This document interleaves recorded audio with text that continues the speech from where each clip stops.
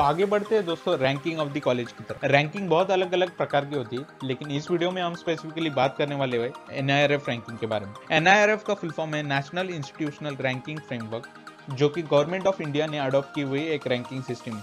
अगर आप current year that is 2020 की NIRF रैंक ऑफ COEP देखेंगे तो वो है 50, लेकिन अगर आप पास्ट ईयर्स की रैंकिंग देखेंगे तो वो कुछ इस तरह है। 2016 में जब फर्स्ट टाइम NIRF इंट्रोड्यूस हुई थी तब इनकी रैंक थी 21, 2017 में ये हो गई 24, 18 में 45, 19 में 49 और 2020 में 50। तो आप देख सकते हैं 2016 टू 2020 ये रैंक 21 से 50 हो गई। ये रैंक कम होने के बहुत सारे रीजन है, वो हम अगली स्लाइड में देखेंगे। So the first reason is inclusion of more IITs and the increase number of registration from technical institutes every year. आप इस स्लाइड में देख सकते हो कि the number of institute participating in 2016 where 623, in 2017 649, 2018 906, 2019 969, 2020 में 1070। तो जैसे जैसे ईयर बढ़ते गए वैसे वैसे नंबर ऑफ इंस्टीट्यूट पार्टिसिपेटिंग बढ़ते गए। इसमें कुछ IITs थे और या फिर कुछ अच्छे कॉलेजेस, जिनकी वजह से NIRF रैंकिंग ऑफ COEP घटती गई। नेक्स्ट सेकंड पॉइंट जो कि काफी इंपॉर्टेंट है, लैक ऑफ सफिशिएंट रिसर्च। आपको पता ही होगा कि COEP एक फाइनेंशियली और एकेडमिकली ऑटोनॉमस इंस्टीट्यूट है, लेकिन with respect to PhD admission they do not have complete independence. इस पॉइंट को इलेबरेट करते हुए मैंने थर्ड पॉइंट लिखा है, IITs, NITs and other colleges are not bound to UGC regulation, whereas COEP is bounded to UGC regulation. इसका मतलब क्या हुआ? Since IITs and NITs are not bounded to UGC regulation, a guide is able to have as many students as they want studying under them. लेकिन COEP के case में ऐसा नहीं है।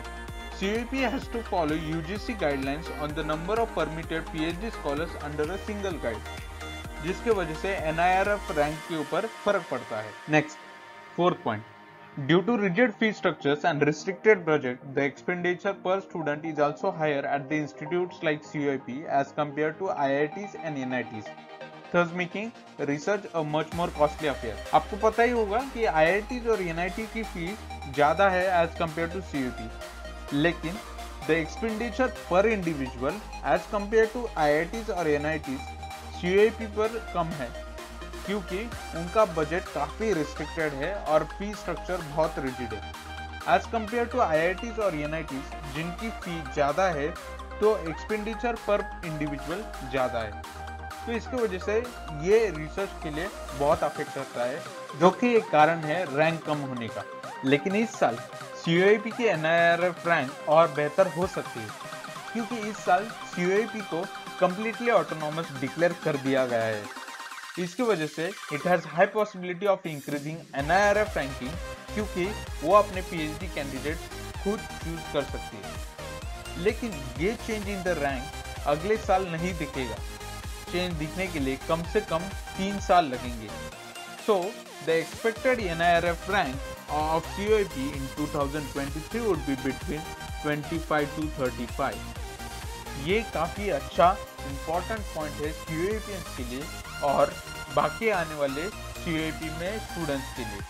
आगे बढ़ते हैं दोस्तों प्लेसमेंट की तरफ। आपको पता ही होगा COEP प्लेसमेंट के लिए काफी मशहूर है। देखते हैं प्लेसमेंट स्टैटिस्टिक क्या कहती है। अगर आप 2019-2020 की प्लेसमेंट की बात करेंगे तो total number of students registered where 718, जिनमें से 571 स्टूडेंट प्लेस हुए थे, यानी कि प्लेसमेंट परसेंटेज था 79.53%, जो कि नियरली 80% है, यानी कि काफी अच्छा प्लेसमेंट परसेंटेज है। अगर आप total number of companies participated देखेंगे तो वो थी 255, और जो हाईएस्ट पैकेज COEP के स्टूडेंट को मिला वो था 40 लाख पर एनम, जो कि माइक्रोसॉफ्ट ने ऑफर किया था। अगर आप एवरेज पैकेज देखेंगे तो वो है 6.5 लाख पर एनम। बाकी CET थ्रू कॉलेजेस और COEP को देखेंगे तो COEP का एवरेज पैकेज काफी अच्छा था, लेकिन अगर आप IIT और NITs को कंसिडर करेंगे तो COEP थोड़ा पीछे पड़ जाता है। अब बात करते हैं ब्रांच वाइज प्लेसमेंट्स की।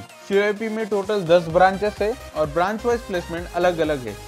अगर आप पिछले साल की कंप्यूटर इंजीनियरिंग ब्रांच की प्लेसमेंट देखेंगे तो वो थी 98.73%, for IT it was 96.92%, for ENTC it was 91.54%, for mechanical it was 75.01%, for production it was 69.01%, for electrical it was 88.15%, for instrumentation it was 97.43%, for metallurgy it was 61.4%, for civil it was 71.21%, और planning के लिए वो थी 39.13%। तो आप देख सकते हो for computer, IT, ENTC and instrumentation engineering the placement percentage exceeds above 90%, लेकिन मेटलर्जी के लिए और प्लानिंग के लिए प्लेसमेंट परसेंटेज काफी कम था। अगर हम इस साल दैट इज 2020-2021 की प्लेसमेंट डेटा को देखेंगे तो हमें देखेगा कि total number of students registered where 534, जिनमें से 239 स्टूडेंट प्लेस हुए थे और प्लेसमेंट परसेंटेज निकला है 44.75%। लेकिन अभी तक बहुत सारी कंपनीज आनी बाकी है, तो ये प्लेसमेंट परसेंटेज काफी हद तक बढ़ सकता है और ये प्लेसमेंट परसेंटेज भी बढ़ सकता है। वैसे आप देख सकते हो कि total number of companies participated till now are 43, जिनमें से हाईएस्ट पैकेज ऑफर किया गया था ऑफ 35 लाख पर एनम और एवरेज पैकेज आप देख सकते हो जो कि है 8 लाख पर एनम। अब बात करते हैं इस साल की ब्रांच वाइज प्लेसमेंट्स की।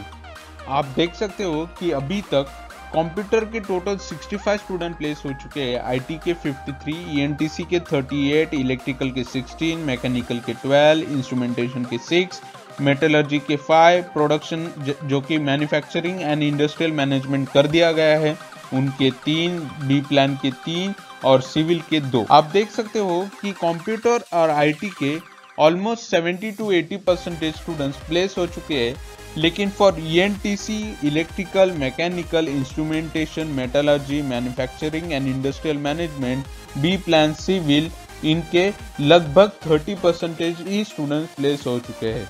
आप देख सकते हो अभी तक ब्रांच वाइज प्लेसमेंट की आप बात करेंगे तो कंप्यूटर ब्रांच की 86% प्लेसमेंट हो गई है, आईटी की 83% और बाकी ब्रांचेस की काफी कम परसेंटेज प्लेसमेंट हुई है अभी तक कंप्यूटर आईटी के कंपैरिजन में। टोटल सीयूपी की प्लेसमेंट अगर आप देखेंगे तो उनमें से 50% comprises of computer and IT department. पिछले 3 साल का प्लेसमेंट डेटा ओवरव्यू अगर आप देखेंगे तो आपको दिखेगा कि 2017 में total number of companies visiting where 158, जो कि 2018 में 221 हो गई और 2019 में 255। तो आप देख सकते हो कि हर साल कंपनीज जो रिक्रूट करने आती है सीयूपी में वो बढ़ती जा रही है।